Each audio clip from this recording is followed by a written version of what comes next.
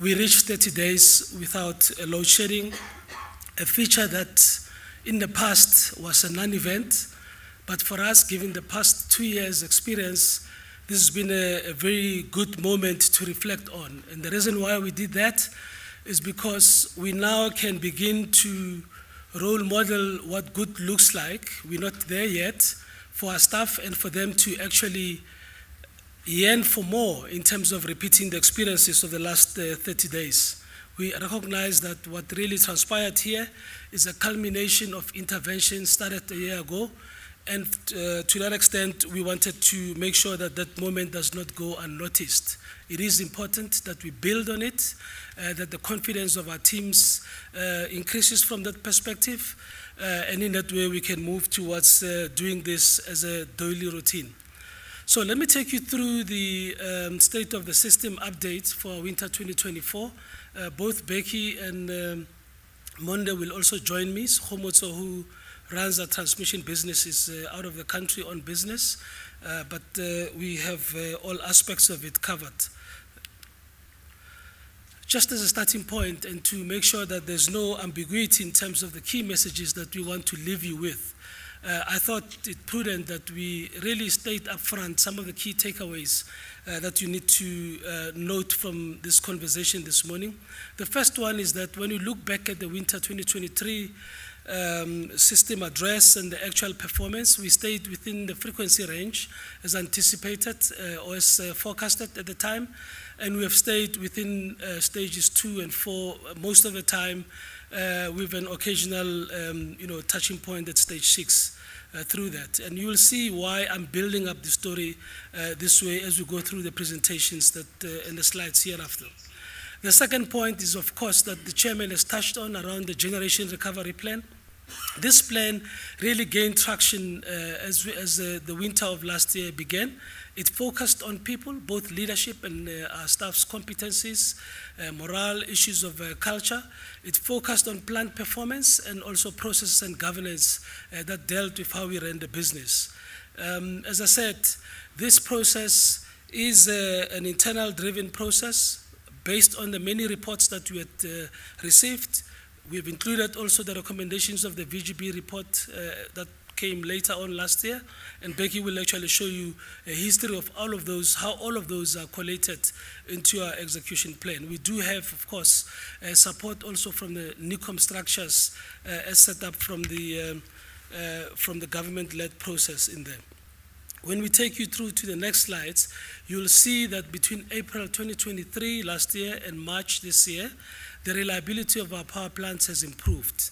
And this is as we continued with the execution of the generation recovery plan. 2 key KPIs there: year-on-year improvement in terms of unplanned losses at 9%, and also the decline in the number of unit trips, just under 20%. The latter is very important because it deals with the reliability of the fleet once it is out of maintenance. And it is this component that will get a lot of attention as we proceed beyond just the addition of capacity to our fleet. The frequency and intensity of load shedding in the last year has also declined. We will be able to show you the graphs that show that, which will explain to you why performances as seen over the last 30 days will be anticipated. We're not out of the woods yet, but it is a trend that is encouraging given the investment that has gone into the generation recovery plan. For winter 2024, which is the point that we are here about, the likely scenario from our assumptions is that load shedding will be maintained within stage 2 at most. In the extreme case where the unreliability increases, that component may go occasionally stage 5, but we really think that on the basis of what we see, the performance of the fleet, load shedding will stay within stage 2 from a planning perspective. This is on the back of a decrease in terms of the baseline unreliability capacity reduction of 1,000 megawatts, which is what we use for our baseline assumptions then. Over the winter period, work continues, and we are targeting to reduce the unplanned losses by a further 1.7 gigawatts. This will be made up of 1.3 gigawatts from partial load loss reduction that Beck is driving with the team, but also Monday will also show you how the demand side management initiatives are also underway. I just want to remind all of us that our ability to beat load shedding this winter still depends on our collective collaboration. And to this extent, we'll be launching the energy saving campaign in the month of May, and asking all of us to play our part in this regard. So how have we set up our outlook briefing this morning? We will recap on the winter 2023 outlook performance. We'll now set the context for the winter 2024 outlook that gives you some of the key drivers of the performance that you anticipate. And Becky will delve into the finer details of what work is really being done in tackling unreliability of the units as we proceed. As the chairman indicated, we are in the middle of the journey that we had set out since last March. Last year, we showed you this picture that indicated load shedding forecasting ranges, the base case based on 15,000 megawatts of UCLF and ranging up to 18,000 megawatts. We stayed within the base case in the 1.5 gigawatt stage, and in that process managed to stay within stage 2 and 4 as indicated, with occasional stage 6 load shedding. The actual load losses averaged about 16.5 gigawatts. And what is really changing as we go into this season's forecast is that the base level for UCLF number as we go through is lower by 1,000. And when you understand the capacity that we have, it does not look as a big number, but when you actually understand the implications in terms of the levels of load shedding, to be able to bank that capacity is an important aspect. And how did we get there? When you look at the time period between the last winter and now, you can actually see on this trend the reduction in the unplanned losses, a 9% drop as I indicated. It is mostly coming from the priority stations that were targeted as focal points. We also have the benefit of the earlier return of the 4 Kusilo units that were out. And as we speak, the losses are averaging around 14.2.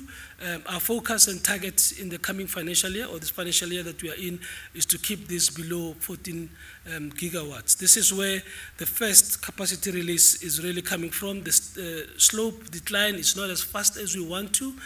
Our focal point this year is to really deal with 6 or 7 key areas that causes unreliability, and once we tackle them, we should be able to see ourselves comfortably at lower levels than this.